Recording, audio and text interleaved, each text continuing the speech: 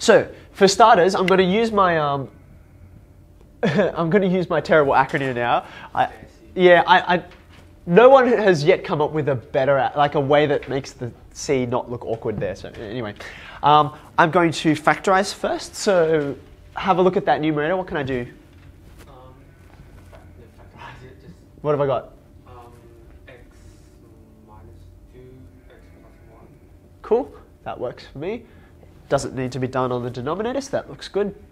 Having factorized, I can use that to work out the asymptotes and the intercepts, okay? Firstly, the vertical asymptotes, I can see that there's going to be, if I draw my set of axes here, there's going to be a single vertical asymptote. What is it? Okay, let's be a little more specific. It's a vertical asymptote, so it's actually x equals 0. So I'm going to put that on, and I'm also going to label it. So this is the y-axis, x equals 0. Got that guy. No other vertical asymptotes. Now, like I said, the question gave you a clue. It said, hey, you've got a horizontal asymptote of 1, but how could we tell that without them giving us the clue? Because we can't. Yeah, very good. You're looking at the top and the bottom, you compare them, and you're like, they're growing at more or less the same rate. The minus x and the minus 2, they shrink away into insignificance next to the x squared. So therefore, these are really going to the same value, okay? So therefore, y equals 1. There is my horizontal asymptote, okay? Worth pointing out that you know how we said, oh, they are approaching the same value, right? But which one will be bigger? When x is over here, when x is a positive value, do you see that this number will just be a little bit smaller than this one, right? A tiny bit. So therefore, you're going to have a smaller numerator than the denominator. That's below 1, isn't it? Like say 99 over 100 is below 1. Whereas if you turn it upside down, if you go negatives, right, what will happen? Now interestingly in this case, I think we're going to get the same thing because, oh wait, no, yeah? No, you were right. Because that double negative in there means you go just above, okay? Because, yeah, so you'll get like 199 or something of that nature. So I know I'm going to approach this side from below and this side from above. I've got this guy here. Okay, can we find out anything else? Well, we've got our asymptotes. How do I work out my intercepts now? Yep. So when y equals 0, I'm finding x intercepts, and I read that off the numerator. So I can see that's going to be, yep, so let's put -1 here, and 2 is over here. And the last thing I'm going to do is I'm going to put some regions in. Okay, so, here we go. Yeah. Correct, because vertical asymptotes, the reason why graphs can't cut vertical asymptotes is because vertical asymptotes come from discontinuities, which by the word discontinuity, it means you're not there. The graph can't exist there. You can't put in x equals 0, the function just explodes. On the other hand, horizontal or oblique asymptotes, they don't tell you anything about what's happening in here. They only tell you about what's happening around here, which is why in the middle of the graph, the horizontal asymptote might as well not exist, so we can cross it, okay? Which we will come to in a second. So I'm going to do my regions now, okay? So x minus 2, x plus 1, and I'll come to this one in a second. So here's what x minus 2 looks like. Here's what x plus 1 looks like. Now, x squared, right?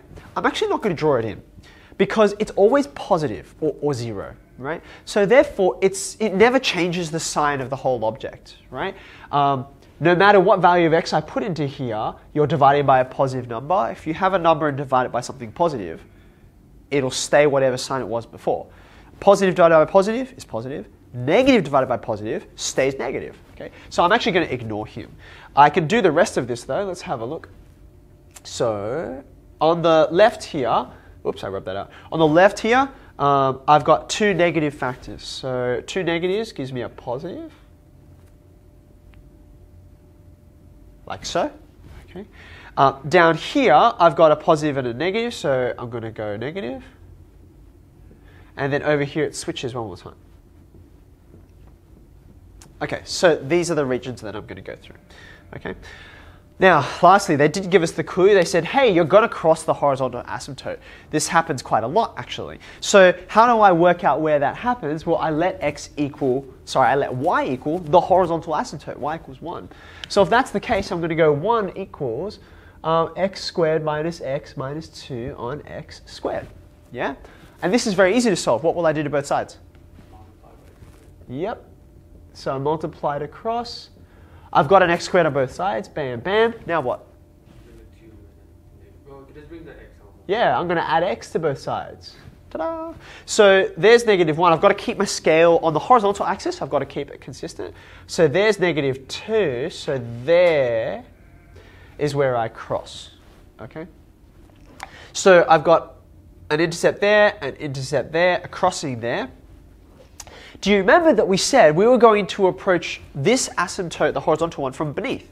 Well, that makes sense, doesn't it? Look, I can see how it's going to happen there. So in fact, I'm just going to draw that in.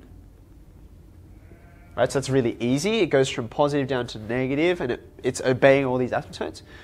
Over here, you can see, well, I'm going to have to go down to join these 2 points that I know and go toward this asymptote. But I have to come back toward the horizontal asymptote. So that's why it approaches from the top on this side. Okay, so I'm going to do this, like so.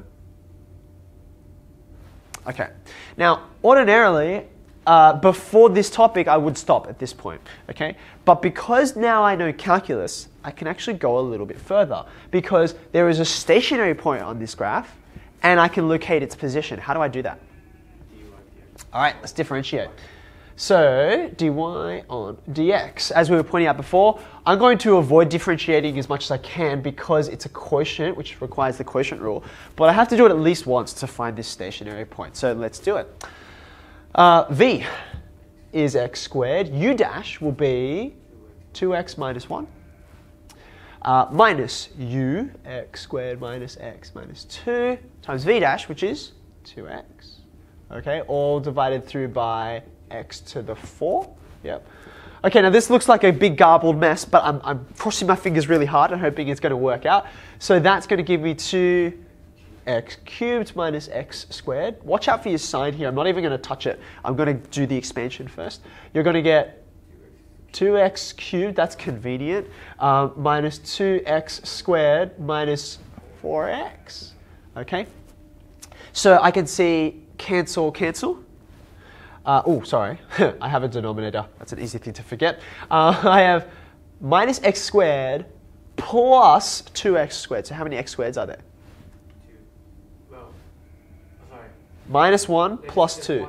It's just a single x squared minus 4x. That's plus 4x, like so. X to the 4. Okay, now this is interesting. I can factorize this. Why did you know to factorize? You were right. Why did we know to do that? It looks like a mess. I know to factorize because you're looking for when this is 0, right? So I'm going to take out a factor of x, which leaves you with x plus 4, like so. Now, it looks like x equals 0 would make this 0, but it doesn't. Do you see why? Because actually, it's a discontinuity. So you only have a solution at x equals -4. Do you see that? Now, if I didn't know anything about this graph, I would have to go further. I'd have to use a second derivative or a first derivative table of values in order to work out what on earth is going on here. But I don't need to do that, do I? I already know what kind of stationary point this is by, like, it can't be a minimum, right? So I know where it is as well. There's -1, -2, -3, -4. So I need to move this over a little bit. That's where it turns. Right there, okay? And now that I have calculus, I'd be expected to also find the coordinates, -4, comma. We can work this one out. 16 plus 4 is 20, minus 2 is 18, divided by 16, which is 9, 9 on 8. Yeah, 9 on 8.